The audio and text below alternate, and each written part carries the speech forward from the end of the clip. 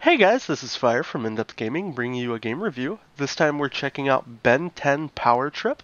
This game was released on October 9th, 2020, developed by PHL Collective and published by Outright Games Limited, and is available for a price of $39.99. So, what is Ben 10 Power Trip?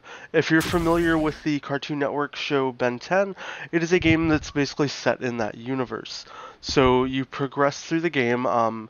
Ben and his family basically went on a European vacation, and now they're trying to fight off Hex and all the evil villains that have now kind of been into the world.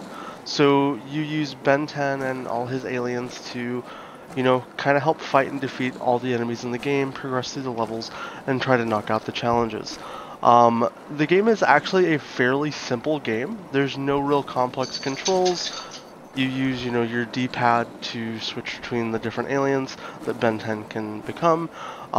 You navigate around with your analog sticks, and the buttons are actually really simple. It's quite an easy pick up and go game. I would hope so, considering I would expect this game to be marketed more toward younger children or fans of the Ben 10 universe. As you can see right now, we're kind of progressing really far. I don't want to spoil too much of this game, so that's why we're just showing you a little bit of the gameplay as we're progressing between missions, because we really want to kind of help embrace and hold on to that, core story of the game. We don't want to ruin too much for you. I will let you know that, the boss fights and interactions are actually really fun.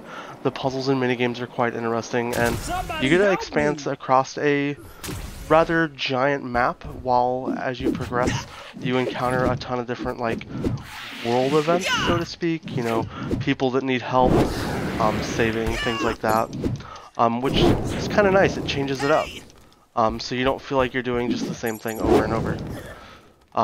So it's not just, walk to one point, walk back, it's kind of repetitive, but not necessarily, and it's kind of fun to just do different things throughout the game instead of just going from point A to point B, which is kind of what it feels like at times, but those little random encounters help change up the pace a little bit.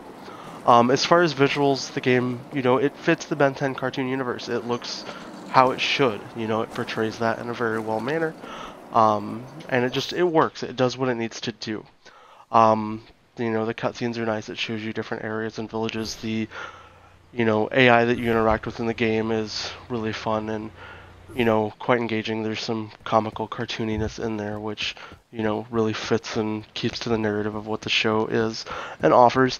There is a really nice soundtrack to the game that fits the universe. We do have the audio kind of turned down just because, YouTube issues. We don't really want to get a strike.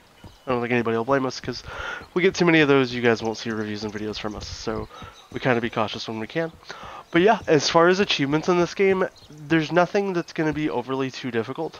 You just kind of got to play the game, unlock everything, kind of do the things. It's not going to be an easy completion, it's not going to be a quick completion, it's just going to be one of those, you got to play the game and work at it. As for overall in the game, it's pretty fun for what it is. I'm not a person who's really into these kind of games, but it's been kind of a nice, step into. I will be revisiting this game multiple times to play more and more, over the coming weeks. I'll eventually complete it myself. It's worth doing that.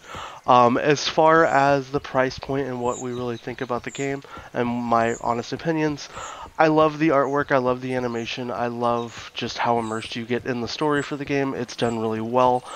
There's one giant drawback to this game, though. The price. It's $39.99.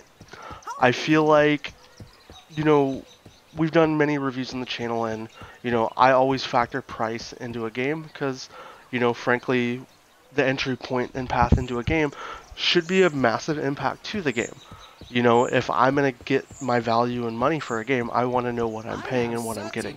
$39.99 seems really steep. I think this game should have came in somewhere around, $24.99, $19.99. That would have been a really good solid price point to entry level, especially for the demographic this game is kind of marketing, and the economy and time we're in with the pandemic.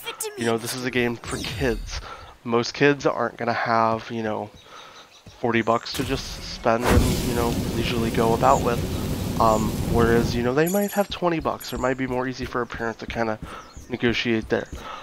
So with that being said, I'm going to give the game focusing a review, you know, with all that in mind. I would give this game a 6 out of 10. If the game was priced in a much better manner, I would give it, you know, a little higher score for what it is. It's done right. It's just a really hard entry level to the game with that price point. But yeah, if you guys want to see any more content about the game, want to see us, you know, upload some more gameplay, or just have any questions, let us know down in the comments below. If you haven't already, subscribe to the channel. It really helps support us, allows us to bring more gameplay videos and reviews and content to you guys. Fun fact, if you didn't know, there's about 95% of you that aren't subscribed to the channel. It just takes one button. You'll get notified every time we upload videos, and you know, you'll help us bring more content to you guys. But aside from that, I hope you guys enjoyed the video. I hope you have a great day, and we'll see you guys next time.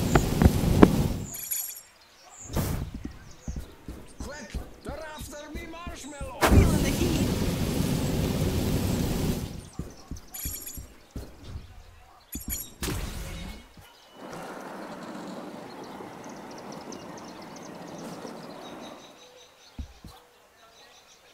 How does it look?